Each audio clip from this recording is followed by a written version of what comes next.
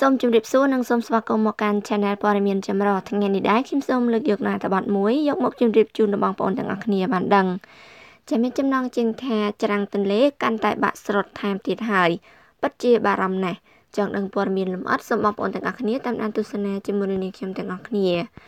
ខេត្តកំពង់ចាមបើតាមសេចក្តីរាយការណ៍បឋមបានដឹងថាគ្រោះធម្មជាតិដែលបណ្ដាលឲ្យបាក់និងស្រុត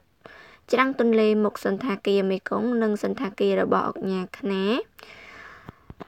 រហូតមកដល់ព្រឹកថ្ងៃទី5វិច្ឆិកាឆ្នាំ2018នេះច្រាំងទន្លេសួនច្បារត្រង់រូបសំណាកក្បាលដំរីមុខ4បានស្រុតចុះក្រោមប្រវែង2ម៉ែត្រដែលបង្កឲ្យមានក្តីបារម្ភ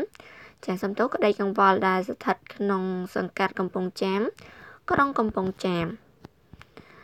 ដោយឡែកលោកច័ន្ទផលីអភិបាលក្រុងកំពង់ចាមនិងសហការីបានចុះត្រួតពិនិត្យមើលទំហំនៃការខូចខាតនិងរងចាំការវាយតម្លៃជាមួយគ្នានោះដែរផ្កាដែលដាំលម្អនៅតាមសួនត្រូវបានលោកអភិបាលក្រុងបញ្ជាឲ្យកម្លាំងកម្មករជាច្រើនអ្នកដកយកទៅដាំនៅកន្លែងផ្សេងផ្សំជាបណ្ដោះជាបណ្ដោះអាសន្នដើម្បីរងចាំច្រាំងទន្លេជួសជុលរួចនិងយកមកដាំវិញក្នុងពេលខាងមុខនេះសូមបញ្ជាក់ផងដែរថាទំហំនៃការខូចខាតបាក់ស្រុតច្រាំងទន្លេខាងលើនៅមិនទាន់វាយតម្លៃពីទំហំនៃការខូចខាតស្មើនឹងប៉ុន្មាននោះទេគួររំលឹកថាអាងរូបដំរីក្បាល4ស្រុតផ្អៀងត្រេត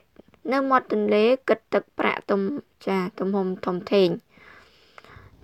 ពិតជាមានការបាក់ស្រុតខ្លាំងមែនតើ